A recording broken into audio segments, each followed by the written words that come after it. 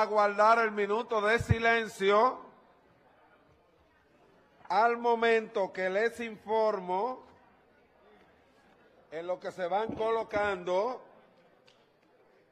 que el próximo viernes esta Cámara de Diputados, en las manos de una comisión de diputadas y diputados que nosotros vamos a designar, ahorita por favor se anotan, hablamos con el vocero de la bancada del Partido de la Liberación Dominicana, ya que el cadáver llega el próximo viernes temprano en la mañana por el aeropuerto del Cibao. Entonces, los honores correspondientes a su investidura, guardia de honor y demás, lo van a hacer los diputados que vamos a comisionar, que por favor ahorita se nos anotan.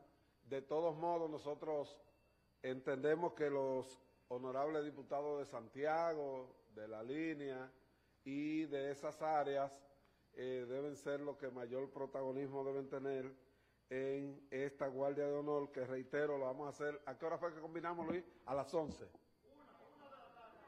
A la 1.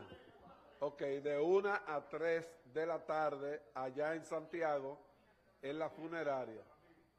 En la funeraria Blandino de Santiago. Entonces a la 1 va a ser la guardia de honor que nosotros en la Cámara de Diputados le va a rendir. Entonces a partir de este momento nosotros guardamos un minuto de silencio a la memoria del ex diputado Tito Bejarán. A partir de este momento, minuto de silencio.